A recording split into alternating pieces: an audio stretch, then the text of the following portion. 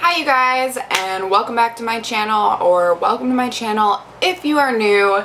Today we are going to be doing, today we are going to be comparing the Sonia G Pro eye set to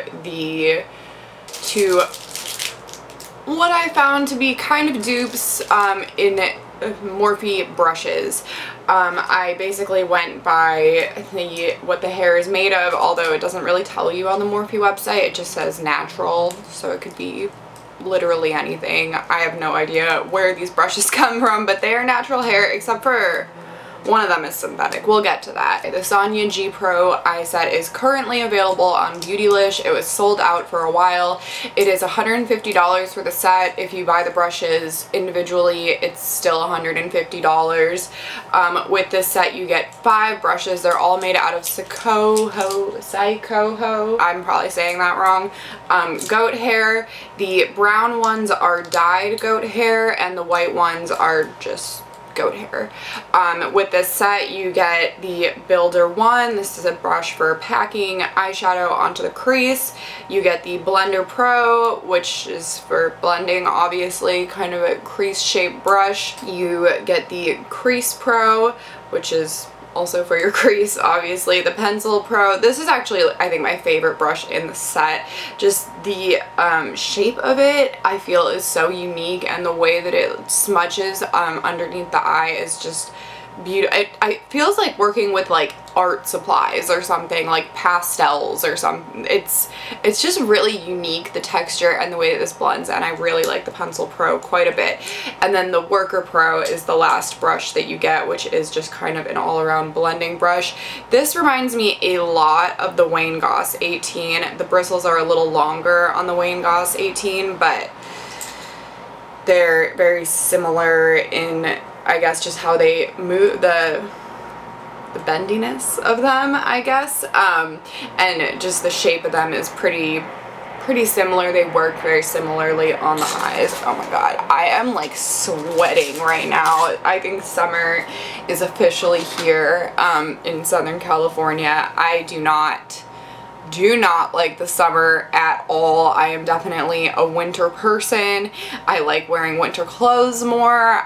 In the summer here, there's about 10 times as many people, and traffic is horrible, and it gets really hot, and nowhere has air conditioning. I think because we're committed to this whole, like, California, it's 70 degrees all the time. It's paradise. We don't need air conditioning, but we do need air conditioning. We really need air conditioning. I'm like sitting with my legs folded up under me, and there is just this pool of sweat forming in the backs of my knees. I was trying to burn this woodwick candle earlier, so it makes like a wood crackling sound, like a fireplace when you burn it, and I couldn't handle the sound of it. It was like so hot. I felt like I was burning alive. I was like, shut that thing off. But anyways, so it's hot. I'm trying to think to be articulate, but my brain is cooking a little bit right now. Also, all my eyelash extensions have come off. They're still here on this eye, but then on this eye, I'm not really sure what's going on. Yeah, it's been about a week. So I really like them, but I don't know if I'm gonna keep getting them because they just won't stay on my face. Okay, so basically I went on the Morphe website. I tried to find shapes that were similar, bristle length that was similar. All but one of these is natural hair. Again, I do not know what the natural hair is made out of. It could be stuff that's swept off the floor. It could be pigeons. It could be a damn unicorn for all I know. It just says natural, and I tried to Google like what is Morphe synthetic or natural hair, and nothing. Something came up just saying they were cruelty free, which is cool, but I still would just like to know where stray cats, I don't know.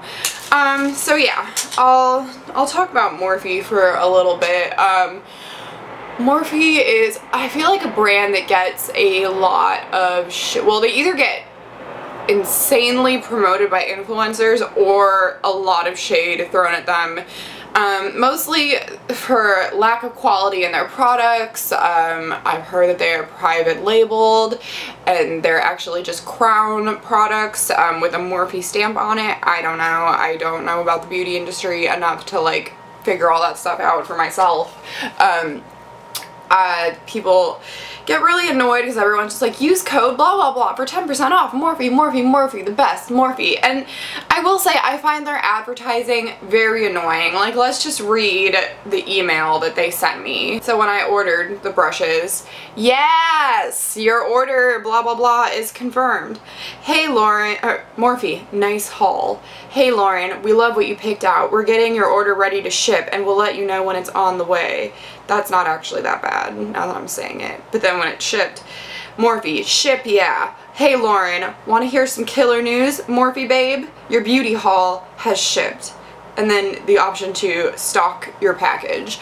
I'm just like, you guys, I feel like it's very geared towards like, like teenagers who follow a lot of the bigger influencers. Just like, yes babe, haul, influencer, you slay, hot. And I'm just like, you guys, I'm like, I hate to break it to you, but I'm just a 65-year-old woman looking for an affordable makeup brush. I don't need all the extra stuff. I don't know.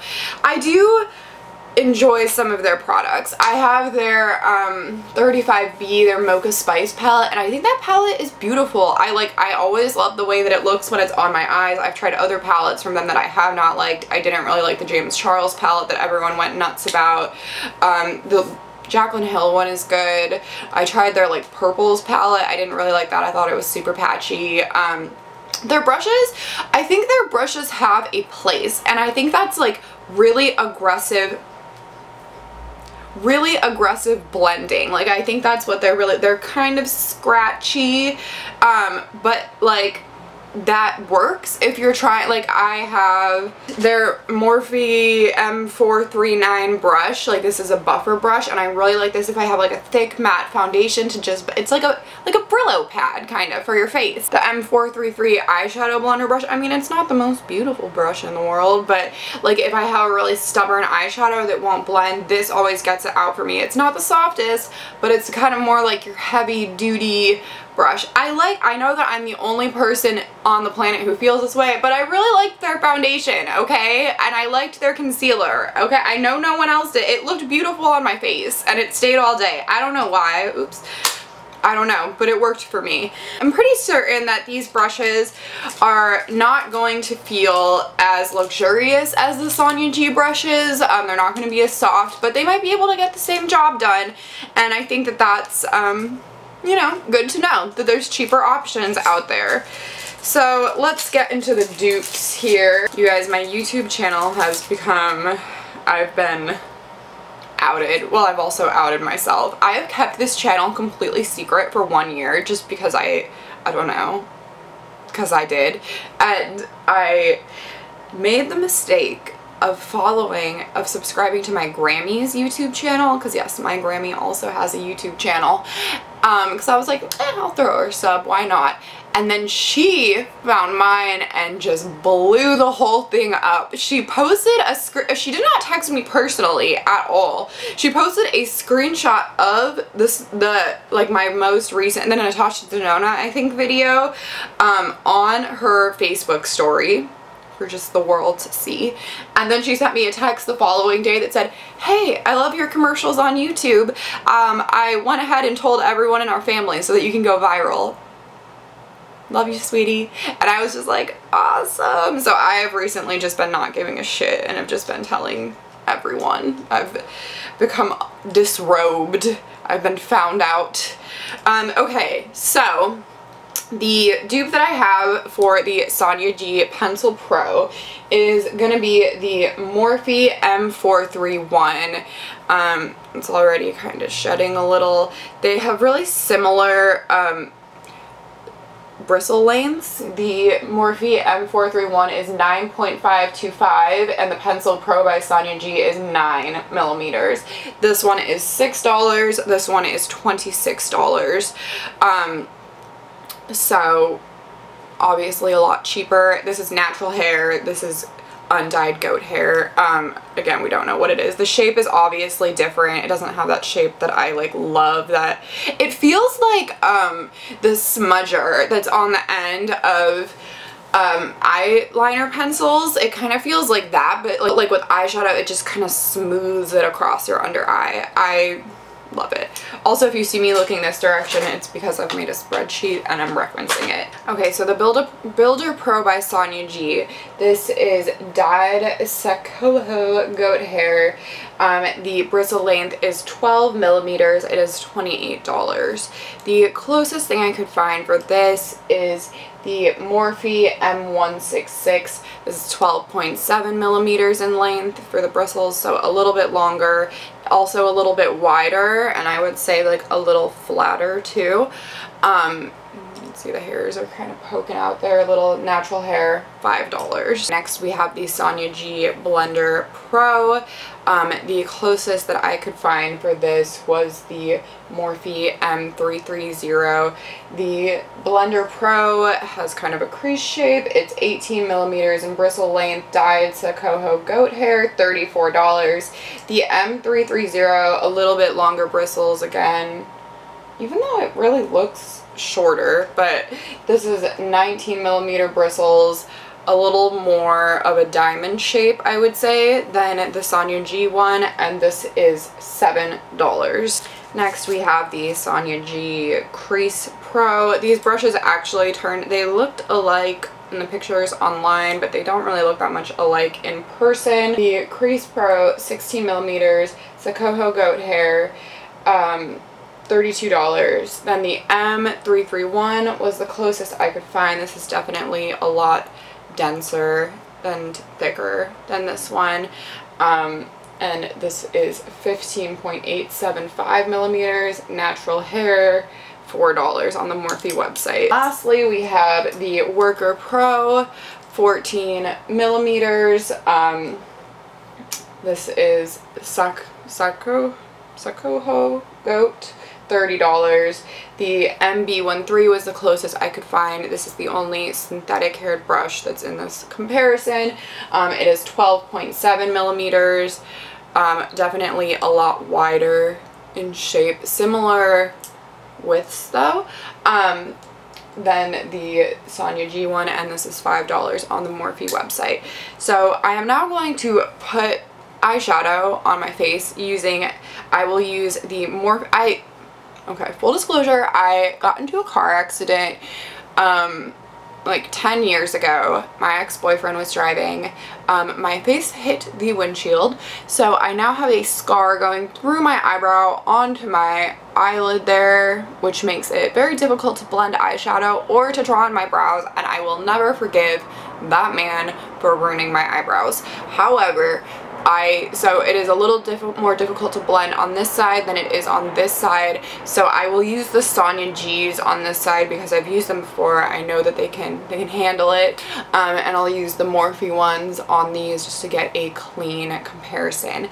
So I'm probably going to fast forward through most of this, and then at the end I'll do a comparison of how the two worked in comparison to each other. Okay, so using the Worker Pro versus the MB13, this is the only synthetic one that I'm using, so that could be why I'm already noticing this one is picking up a lot less product, and when I put it onto my eye, it just kind of kicks it around rather than blends it in, whereas the Sonia G one is depositing a lot more of the product onto my eye, even with the scar that has ruined my whole makeup life. Going in now with the Morphe M330 on this eye and the Blender Pro by Sonia G on this, my bad eye. Going in with my strong eye with the Morphe. Okay, so I'm also, by the way, using the Ntasha Denona Biba palette. We're gonna go in with the shade here, Freckle, and just kind of blend that into the crease and up. You know, I've gotten kind of spoiled, I think. I've gotten used to using like the artisan-made Japanese natural hair brushes, and this kind of feels like a hairbrush on my face. Like, it feels very scratchy and sharp. I used to be totally fine with them, never noticed anything wrong, but now I'm ruined. I can't go back, I don't think. This one I would actually say was comparable to this one. I honestly feel like this side blended a lot better, whereas this one deposited color a lot better. Like I said before, I really think that's Morphe's strength, is just blending things to death. As far as like depositing color and getting the most color payoff, you're gonna want a little more luxury brushes for that. But this I think blended nicely. It's a good crease blender brush. So, and this is again the Morphe M330. Next, I'm going to use the Sonia G Crease Pro and the Morphe M331, and I am going to go in with this shade Cocoa right here and blend that into my crease. Oh wow, that did something. My eyelash extensions are just falling out by the fistful right now. I'm going back in with Freckle to kind of smooth this out because it looks awful. Okay, I think this brush could maybe be good for really buffing out a transition shade. This was horrible for the crease, and again, it's a lot less precise looking than this brush.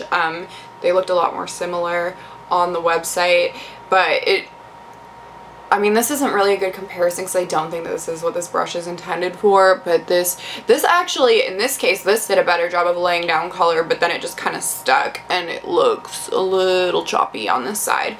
Whereas this was a lot more smooth. Next, we are going to go in with the packer brushes. We're going to use the Sonia G Builder Pro and the Morphe M166. And I am just going to go back in with that shade Cocoa and stamp that into the outer third of my eyelid. I will say, even with the Sonia G brush, I'm having a little trouble with patchiness. It feels a lot better while it's happening, but this is one of the shades in the Biba palette that I kind of struggle with. It is, however, just a really nice brown shade, so I use it a lot anyways. I'm going to try and go back in with the M330 on the Morphe side and blend out that top a little more. I'm trying, you guys. I feel like I kind of went into this with a shitty attitude about Morphe, but I mean, maybe if they had called me babe like one less time, maybe things would have been different, but I don't know. I'm really not liking the way this is applying as much. And then I'm going to go in with the packer brushes again and go in with this shade Tusk on the inner part of my eyelid. Oh wait, I accidentally used the blending brush, so we're actually using the Worker Pro and the MB13. Okay, and then finally I'm going to go along the lower lash line with the M431 by Morphe and the Sonia G Pencil Pro. I am going to use this shade Freckle and just smudge this along my lower lash line. I love this brush. I love this pencil brush, and I don't even normally like care about pencil brushes that much, but this one by Sonia G has changed me. You know, the one by Morphe did just as good of a job. It wasn't as luxurious, but I mean, we kind of expect that. I'm gonna also go along the outer bit of my lower lash line with the shade Cocoa. I'm gonna go ahead and put some liner on because my eyelashes are already falling off anyways. Okay, so final look. This is the Morphe side, and this is the Sonia G side. So overall, I mean, I think I was able to get the same pretty much look on both sides. This side is a little bit patchier, which I could attribute to the fact that you tried to use this in the crease, and this is the M331, and I don't think that's what it's intended for. I think it's more of a blending or a I don't really know. I don't like this brush. I don't know what it was intended for. I also really did not like, as far as the blenders go, I did not like the MB13 as a dupe for the Worker Pro. But aside from that, I mean, and some of it is just like I tried to go by bristle length and I tried to go by natural hair, and you know, maybe that's not the best way to find a dupe for the brush. Maybe it's more going into the store, comparing how they feel, comparing shapes. But I do think you can get a pretty similar look, especially if you went and hand-picked out the brushes that you wanted.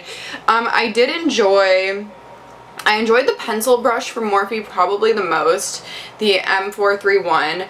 The M166, this did the job. It felt horrible, but it did the job. And I liked the M330 as well. So basically overall, I feel that you can It's not going to be as luxurious. You might have to put some more work into it. I'm not claiming to be like amazing at eyeshadows or anything and like, wow, if I struggled with this, like anyone would. Like I'm not an artist. I'm not a makeup artist. Eyeshadow is not my forte. I can do a mean face of foundation, let me tell you what, but eyeshadow is not my thing.